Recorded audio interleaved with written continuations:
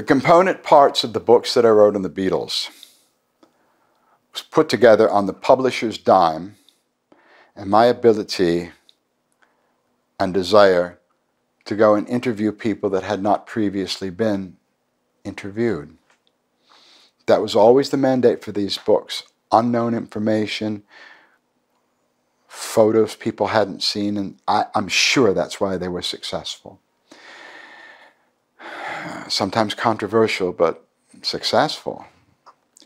So I would get an advance from the publisher instead of putting a new addition on my house in Lockport, New York, although there was lots of renovation for 20 years.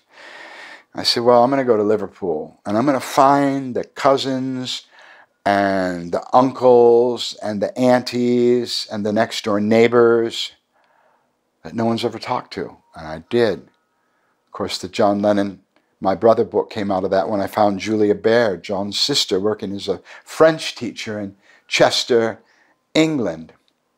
She took me to their old house at 3 Blomfield Road in Liverpool and introduced me to the current resident, whose name was Georgie Wood.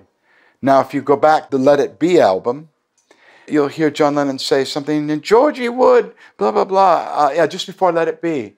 So Georgie Wood's a real guy. I don't think anybody's met Georgie Wood but me and, of course, the Beatles way back when. And maybe people thought he was a fictional character, but no, he was a guy. He's a gardener.